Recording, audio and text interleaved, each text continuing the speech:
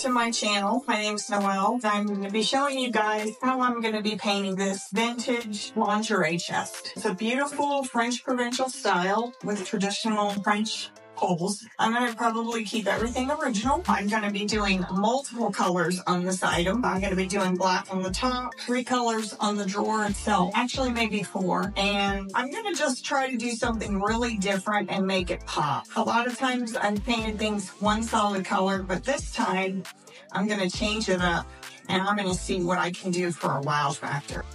I painted the top black for contrast. Then I'll use black again later on the drawer fronts. Everything gets 2 to 3 coats of paint. The main body was gray. The color is called French linen. One important little tip is you'll see me constantly wetting my brush or what I'm painting, and this is crucial for keeping the paint flowing. So now I'm removing all the hardware, cleaning everything, and I'm going in with the first coat on all the drawer fronts, the same color as the body of the lingerie chest. The color is called French linen. It's a Dixie Belle color. Now I'm going in with a metallic called Steel Magnolias, and now I'm trimming out everything in black.